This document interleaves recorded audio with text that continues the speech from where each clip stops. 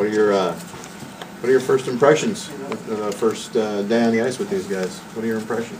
It's been tough, but a lot of excitement, and there's a lot of new stuff that we did today. We had the Navy SEAL stuff, and it was a lot of fun.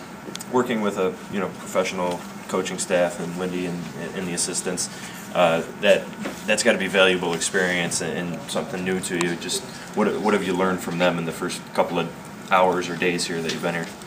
It's a lot of good stuff that they're here, and I'm just trying to get the best way I can out of them, and every single word they say I try to get in my head.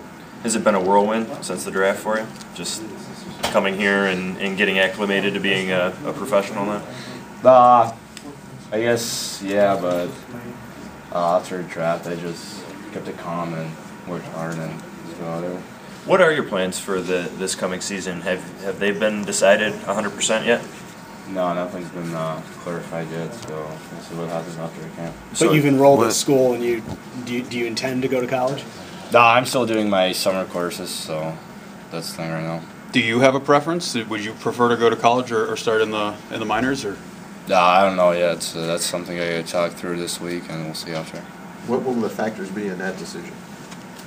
I think it would be just my own decision. No one could make any chance pushing me, but that's something I can decide. Well, what kind of factors do you think you'd have to weigh to make that choice? I don't know. As I said, that's something in me. That's what my heart's going to say. But to be clear, you are eligible for the AHL this year? Yes. Okay. Now, having a team trade up for you in the first round, does that make you feel any more valued? It's just a draft, and I guess maybe a little bit more, but I guess just the first round. Is there a sense of pride, though, in going in the first round in the middle of the pack, especially when a team... Yeah, of course, especially I come from Latwin. I'm the highest kid drafted back home, so that's kind of special. What was the reaction in your home country? I mean, everybody has to be incredibly proud. That's quite an honor and an accomplishment. Yeah, everyone was proud that didn't really get to make it back home, so we'll see what happens if I go home. When will that trip home be, do you know? I don't know if I'm going to make it, so depends what I decide to do after the camp. Do they have any parades for you or anything planned? I don't think so. Being a first-round pick, you have to come in with some expectations. How do you deal with those coming into a camp like this? Well, I just take it easy, and I just try to play my game and try to work hard every day and do my best. When they drafted you, they talked a lot about your leadership abilities. Do you consider yourself a leader, and if so, how do you lead?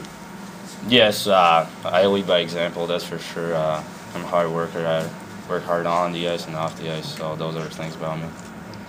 You and Mikhail being taken just a couple of picks apart, both playing center, have you had much of a chance to speak with him and get to know him, and how excited are you to kind of go through this process with him?